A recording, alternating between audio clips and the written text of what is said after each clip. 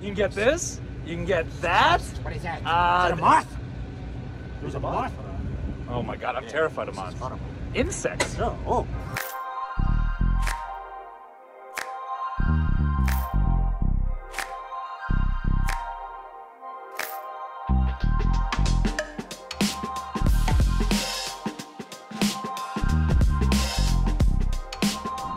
Hello, this is Evil Uno in a bathrobe, and this week we are in San Antonio, Texas for a live AEW Dynamite and a taped AEW Dark Elevation and Rampage. Also, right after this, I'm jumping to the Alamo. I'm gonna go visit the Alamo, and then we're gonna head off to our venue to film Dynamite. Who will I meet?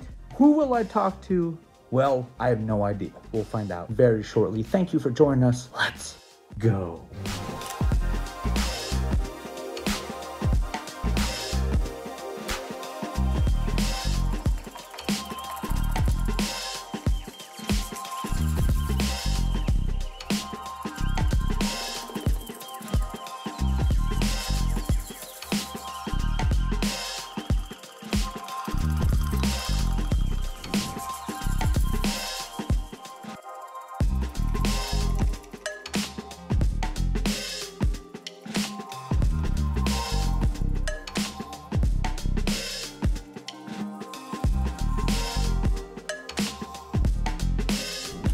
Ah, what a beautiful night.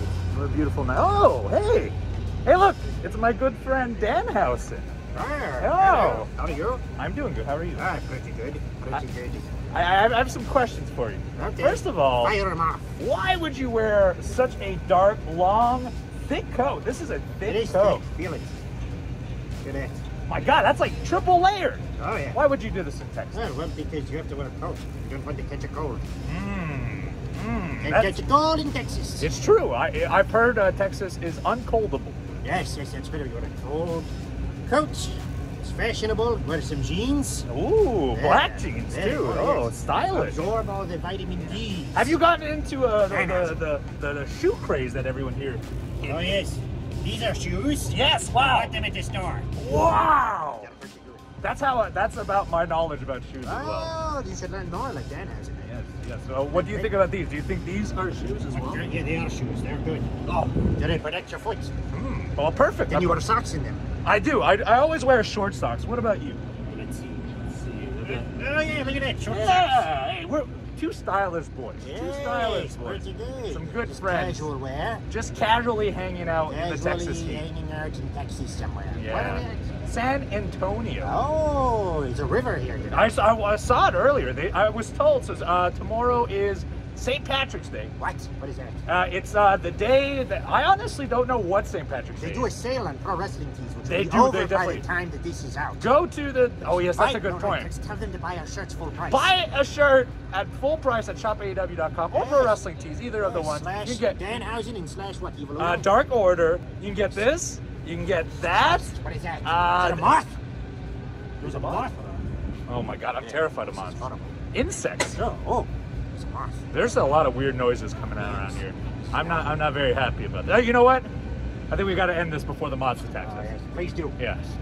Is he up here? Someone, moth monster man. Ah! And we start on my mask, which means I have someone here. It's Alex Abrahantes. Hello, Evil Uno. Hi. I feel like we've done this before, and then I wasn't able to use the footage. Yes, it did happen, Yes. but that was backstage, and it was because there was a massive It was like a fan, giant wind tunnel and right it was above just us. we were like, Well, I can summarize what I was trying to say. I'm sure I spoke very well of you, and you do a lot of work here at AEW. You do a lot of work in your personal life as well. But you also do the Elite Soup, where Sure do. you tabulate everything that we do in all of our vlogs. Mhm. And it's a very good tool if you want to find out what is going on in every single vlog, because there are a lot of AEW vlogs, and they don't seem to be slowing down. There seems to be more every single week, and Alex keeps track of all of them. Yeah. If you would like to follow his channel, it'll be right here. oh yeah, there it is. Wow. That's impressive. Wow. How does that happen? My editor does it in real time. Thank you, Patrick. Oh, that's true. That's true. I know, come on, I watch, you know. You watch, it's true. I also forget that, like, that information is public sometimes. So there you go. Shout out to you, Patrick. You do a great job. Sure do. But for today, I didn't want to talk about the Elite Soups because I feel like we do that fairly often, and Sure you do. do it yourself. What they may not know is you also review cruise ships. Yeah, I am a cruise fanatic. I love cruises. I got into cruising about, I don't know, 10, 11 years ago or something like that. And then I haven't stopped. It's just so much fun. Oh my gosh. It's like, I always say, cruising is like you get an appetizer of all different locations because you wake up and you're in a different place, and then you see if you like it, and then if you do, you can kind of go back. And what I love about it is that you can be as busy as you want to be, or you can just be as relaxed and chill as you want. You can make whatever you want. So it's like you customize your own vacation, and the best thing is there's always food around 24/7. So I did a Jericho cruise for the very first time this year. I've never been on a You were cruise ship. nervous. I remember I talking was about super it. nervous beforehand because honestly, don't like the idea of being on a boat for multiple days because I've heard nightmare stories from other people, not necessarily the Jericho cruise, but from like other cruise ships. Occasionally, depending where you go, you don't have any choice. You kind of have to go through storm weather and stuff. And I was a little worried that I'd get seasick. I don't conventionally get seasick. Valid concern. But my anxiety was telling me like this could be a rough thing. But I loved it. Wasn't it great? I loved it. Honestly, I agree what you're saying. I got to see the Bahamas for less than a day, but just enough time to pique my interest and tell me if I want to do a full trip there or not. And then on the cruise ship, obviously I kept busy. I always do. Having a vlog keeps you busy. And then on top of that, I can't stand still. I know you're the same way. Yeah. But knowing that at any point I could have just laid down in the sun for like 10 hours if I wanted to, I totally get the appeal of these now. Yeah, it's so much fun. And then you know what's cool too is even if you don't decide to go back on your own to a certain place, when you go back on a cruise, it's like there's this sense of familiarity where you can say, oh yeah, I ate at that place and it was great. I can't wait to go back there. Or, oh, next time I'm going to try this. So it's just so much fun to be able to explore different places, get to know different parts of the world and country. And I mean, I've been to primarily in the Caribbean, but I've been on cruises I went to Cuba on a cruise, which was phenomenal. That was life-changing. I love that. I went on a cruise to England, Scotland, and Ireland. Oh, really? Wow. That was insane. Yeah, I went to go see like where Game of Thrones was shot, and I got to see... Did it start in Europe, or did you start from America all the way to? I started in the UK, in South... Where the heck is it? South Wales? Or? Southampton. Okay. And then it went around, and it was like one of the highlights of my life. It was just such an amazing experience, getting to see so much. So it's not like you just go to the Caribbean and go to the beach. There's variety, definitely. Yes, yeah. There's Miami ones too that just coast kind of the Americas. You know, they go Miami, they go Tampa and stuff. Yeah. What was your first one? First one, because I was nervous. I was like you. I was like, am I going to freak out being on a boat for so many days? Am I going to get seasick? Am I going to be, I don't know, concerned about all these other things? I went on a 3-day cruise out of Miami just to, I believe it was Nassau in the Bahamas. And immediately after that, I booked a 7-day because I'm like, this is fantastic. I get it. And then I did that 7-day, and I was just like, I want to keep doing this. So because I love social media and I love creating, Norwegian Cruise Line invites me to when they have like inaugural cruise ships, and then I'll just post, and it's just my genuine excitement about being a part and geeking out over all the new stuff. And I love sharing. I've always just loved sharing stuff that excites me with others. So yeah, they just invite me, and I love to be able to share it, and I can let you know whether it's something that you might enjoy, or you can decide for yourself essentially. But I just love to be able to share it with others, stuff that excites me. Well, hopefully, I do know there's a Jericho cruise next year in the AEW. Yeah, that's right, 4th one, and I do know, I believe it's in February of next year. It sure is. I believe February they're going 2nd, to different islands of the Bahamas, so I'm a little excited about that. Yeah. And plus, from what you were mentioning, I didn't really dabble in a lot of the different foods, and even if it were Norwegian again, because I think that's who handled the last one. I'm going to fill you in on all those restaurants. Please. Oh my God. Please, because I have the menus inside and out. I didn't even know there were restaurants until the last day. I thought it was just the buffet. No. Yes. Oh my gosh. And I was happy with the buffet. You were going to freak out because I will tell you, they have one restaurant called Cagney's, which is one of my all-time favorite restaurants. Not just restaurants on the ship. It's legit one of my all-time favorite restaurants. It's a steakhouse. The food is just so consistently good every time that I get so excited. There's this thing called Cagney belly that I always say that you get afterwards. It's like you've eaten so much. I got Cagney belly. I'm so full. You're going to love it. Well, I'm very excited. Hopefully, we will be there. AEW's roster is supposed to be on it, but who knows who will actually be on it. But I'm actually, for once, I will be excited going in. Can't wait. Well, Can't do wait check for out that. Alex's channel if you want to see some of his cruise ships, and hopefully we will see you on the 4-Leaf Clover That'd be tour awesome. next year. versus the team of Aaron Solo, Nick Camarado, and QT Marshall, The Factory. And their opponents, Stu Grayson, Evil Uno, and John Silver.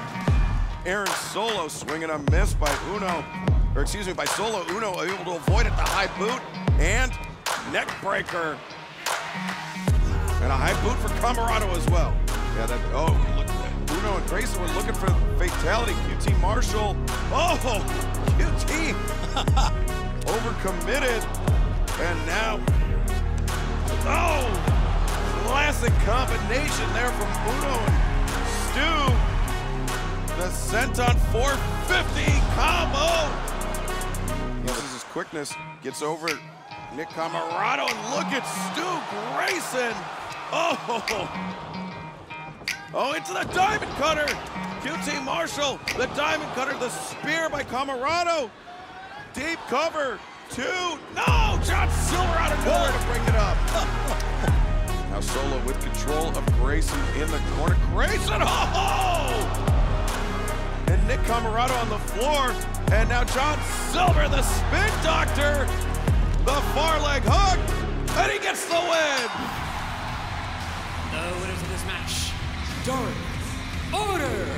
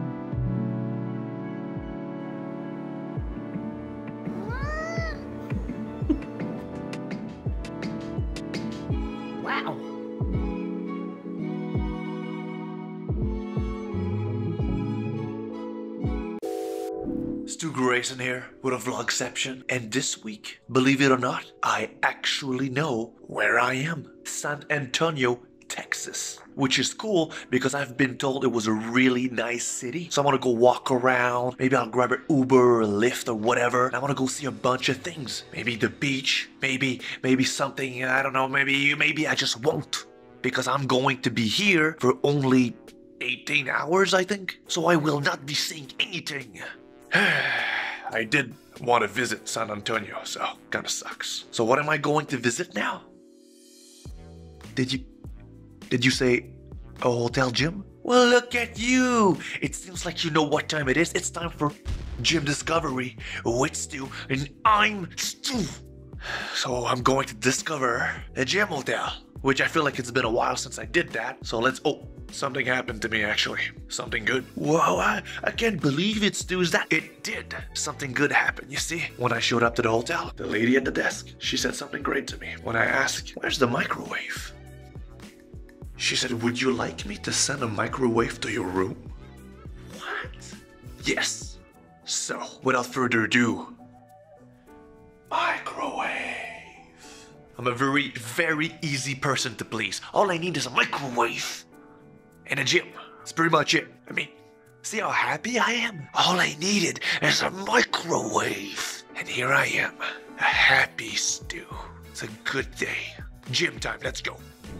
I'm in the gym right now. It's big, but cable machine, dumbbell, and a bench. Otherwise, lots of mirrors. Cardio, cardio, cardio, cardio, cardio, cardio, cardio, cardio, cardio, cardio. That's it.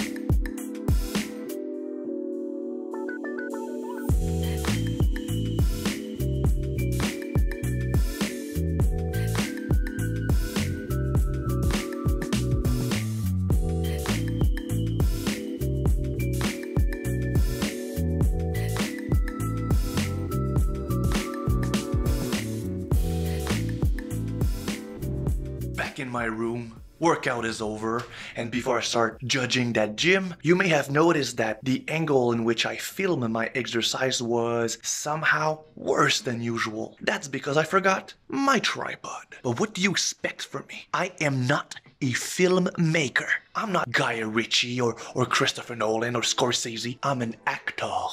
Okay? An actor. Like Denzel or Leo or Vin Diesel. The last one is a joke. A laugh. Anyway, back to my workout. Even though I still managed to do a decent workout, I did an overall body. So I did a squat, deadlift, bench, all with free weight because there were no bars, obviously. Those are rare in a hotel gym. That gym overall was just not it. It had space. It was big, lots of mirror, but so many cardio machines and very little weights or exercise machine. So it had potential and somehow smelled like cinnamon bun. That was very confusing, but I think it was a plus. Still uncertain about that. I didn't hate it. Anyway, I'm only giving this gym a 2 Angry Stu out of 5. It had the potential to be more because it had the room, but failed to use it. That's it. Uno, go back to your vlog and stuff. I got microwave stuff to do.